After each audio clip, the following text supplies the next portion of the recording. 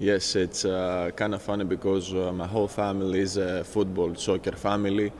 My father used to be a soccer player, a football player for PAOK in the 90s and 80s. And my brother now is actually playing for AEK.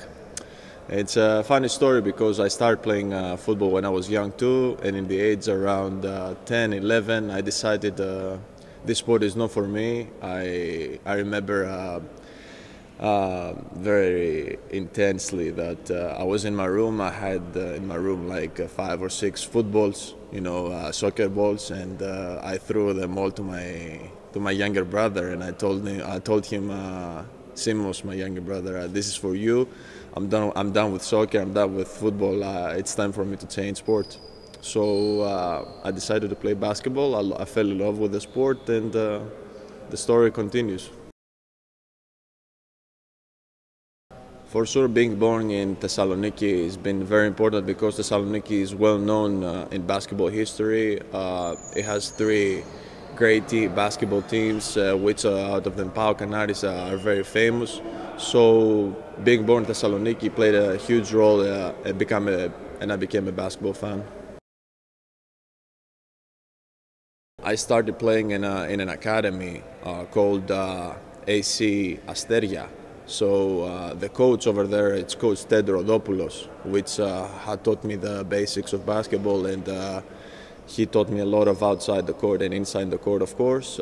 And he basically is the one who created the idea to move in the States and all the American mentality, and I for sure owe a lot to him.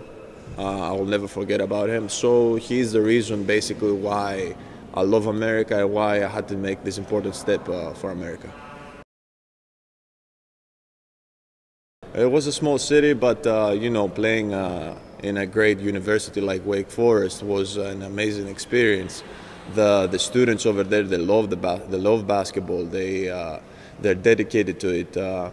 Also, I was honored and blessed to be part of a great basketball team. Coach Manning was there. My experiences that I gained from all this experience was amazing. I was really blessed, and I will never forget about it.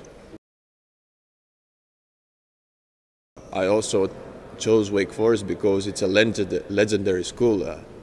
Tim Duncan, Randolph Childress, Chris Paul, Jeff Teague, all these great players. You go to the practice facility and you see in the walls all those players. You get goosebumps basically. I remember very much that the first practice, I go to the practice facility when I visited too, and I saw Tim Duncan on the big wall, and was something I will never forget. JC is an amazing player, amazing guy, one of the best teammates I've ever had. I remember since we were in college, he used to work very hard. He's very athletic. He has evolved his game, and I'm very happy for his career. I mean, and I wish him to continue do great. Being not able to test the NBA waters that period of time was something different because when I came to Greece after for my family break and for the national team break, the national team when I was 20-21 called me. So after this, Panathinaikos and Olympiakos automatically drew interest in me, and I had to make a decision. That was either I will continue my career in college as my senior year and to test the NBA waters, or I should sign with a Greek team or go to the EuroLeague. I decided to sign with Panathinaikos after this and to play in the EuroLeague too.